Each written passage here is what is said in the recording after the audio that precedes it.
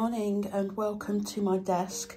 Today I'm going to talk to you about notebooks and specifically my writing journal because it is time for a brand new writing journal. If I just go through my little pile here, and I'll explain to you what all of these are in a short moment, but this is my, you see that? This is my current writing journal. It is a perfectly penned pink one, and I have reached the last few pages. So I'm on page 224, and it has hopefully got down here telling me that it is time to buy myself a brand new notebook. So this is what I've been using for, I tried to work it out because unhelpfully I did not start with a date, which I normally do at the start of my journals, but I believe it was in March. It's taken me a while to fill this one in. There have been moments where I have ignored my journal. It's because I've been so busy writing other things. I had a stint where I was writing a lot on Medium. I've been writing on my Substack, and I just didn't have anything left in me to write in my journal. But yes, so this one is nearly finished. So it's time to start a new one. Now, before I open my new one and show you that, I thought I'd just talk you through some of the journals I have currently got. Now, on the screen at the moment, you can obviously see my current notebook on a pile of other notebooks. But in this corner up here, I have some more notebooks. These are all blank, empty notebooks. I purchased them very, very recently, and I was almost tempted to use them, or one of them, as my writing notebook. So I'll just show you what I've got. A lot of these were from HomeSense, except for a few. Now, this one is too small to be a writing notebook, but I'm a big Agatha Christie fan and could not resist this. I don't know what I'm going to use it for. It is a lined notebook, as you can see, and it's dark green, which I also love. Like I say, don't know what I'm going to use that one for, but I'm sure I will come up with a purpose for it at some stage. This one, another green one, was from my trip to Cambridge a few weeks back, which I did a video on. This is from a shop called Typo that I've not come across before, but that doesn't mean anything because I don't often go shopping, physically shopping, so I don't know much in terms of shops. And then I have this red one. Now, I'll admit, I bought these for the colours. I like green, I like red, I like browns, I like oranges. This one is a Tempo notebook, handmade in Italy, and this was from HomeSense. Now, the problem I have with this one is you can see it does not lie flat. I love a notebook that lies flat, and I struggle with ones like this. So I bought this for the aesthetic, and I'm not ashamed about that because I like to surround myself with pretty things. This one is an A4 notebook, and again, it's from Typo, and it's got black edges, as you can see, if the sun's not too bright, and on the inside it is lined, and this one lies flat. I was very tempted to use this as my writing journal. The paper is a little bit thin for me, I'm still quite tempted to use it as my writing journal, but I think it's a size issue. I think it's just too big to carry around with me in the car or in my bag. Now, again, these ones, I got another two from HomeSense, this orange one and a green one. And these are by Robert Frederick Limited.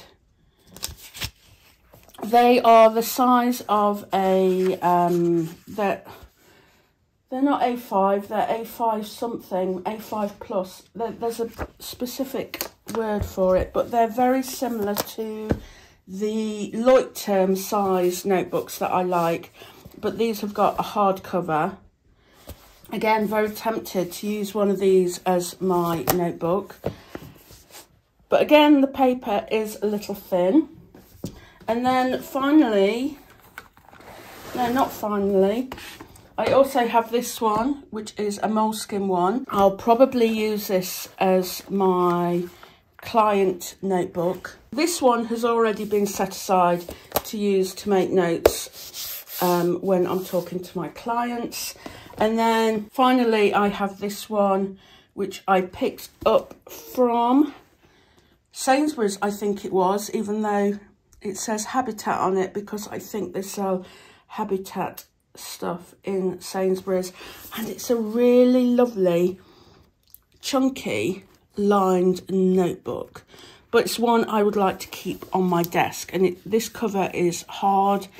It is a ring-bound one, which I'm not a huge fan of, but I just thought this one was rather lovely. So it ended up in my basket somehow. So I'll just put these ones back. But like I say, I like to have notebooks around me. They're like ornaments to a certain extent. But I do also use notebooks. I use a lot of notebooks. So this is my current one, my journal, my writing journal. This one is my planning journal. And this is another perfectly penned one, part of their new collection. And this one is a dotted, I don't know if you can see that. It's a dotted notebook, and it is therefore perfect for my planning, because I draw little squares and stuff like that. So yeah, I really like this. It's A5 thick paper, perfectly penned. I also have my current diary, which I use at the moment, with a nice rainbow edge. This is from Collins. And then my completed tasks notebook. Yes, I need a separate notebook for that, where I write down all my accomplishments that I've done, really, really small ones, so I can see the progress that I'm making. And this is a brown dingbats, and it's got a bear on the front.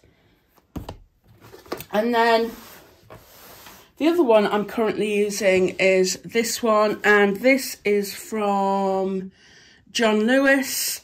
And again, I picked this one up because I thought it was a nice practical size. It's got a cardboard cover, lined paper, and I use this for my Substack and to make notes and prepare for my podcasts and for essays and things like that that I put on my paid section of my Substack. So these are the notebooks I am currently using. And despite the fact that I have those notebooks sitting there waiting to be used, I ordered myself 2 more notebooks for my writing journal. So these are the 2 notebooks that I have just purchased. The first one, and I've had both of these before, and that's why I've bought them, because they are my go-to, my reliable ones. At the beginning of this year, I tried a different notebook. I really struggled with it, and I did not enjoy writing in it.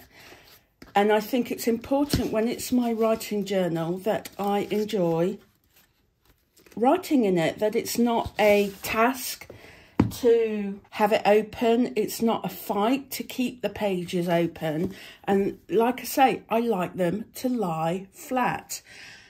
This is a Le Mans. It has, I mean, I've spoken about this before in my videos, but it's got a little holder there for your pen, which is quite useful because the perfectly penned one comes with a pen holder that you can stick in yourself. But it does mean that as you get to the end, you can feel it as you're writing. So the Le Mans one is here, so it's out the way. Which is quite handy. This is a lined one. I believe you can still get dotted ones and gridded Le Mans notebooks. Although opening this,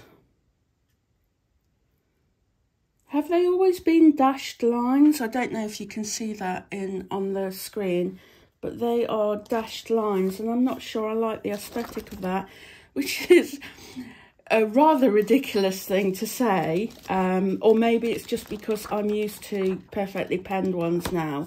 But this is one of my favourite notebooks to write in. It's got a bookmark, and it's got an elasticated strap and a envelope at the back. It's very basic, but it's got nice thick paper, and it lies flat. And that's all I want, thick paper and flat. So that's one option. And this is my second option. I do like the way that both perfectly penned and Le Mans come in boxes, because it means they don't get damaged in the post. And it's even more of a treat to open it, even more of excitement. Not that I open it in a particularly gentle way, but here we have, is it turquoise, is it green, is it blue? Turquoise, I think I'll call it. So this is my new writing journal. I've already decided it's going to be the perfectly penned one. Again, hardback, again, thick paper. This has got solid lines all the way through. It's also got page numbers, which I really like. It's got 2 bookmarks. It's got the elasticated strap and the envelope at the back. And as I've already mentioned, although I have dropped it as I opened the journal, it's also got the little strap. And you peel off the sticky on the back and put it on the back page, wherever you want your pen to go. So that is going to be my new journal. And I have to say, it's not very autumnal colour, is it? The newer notebooks that Perfectly Penned have released are more my colour. They're darker colours, and they've got embossing on the front, like this one. However, they are dotted, so they're not for me in terms of writing in them. They're more for bullet journaling or planning or things like that. So yes, that is me unboxing my brand new writing journal and sharing all the journals I have around me that I don't feel bad about, because they keep me happy, and I have to be happy at my desk. Otherwise I wouldn't sit here, would I, and write.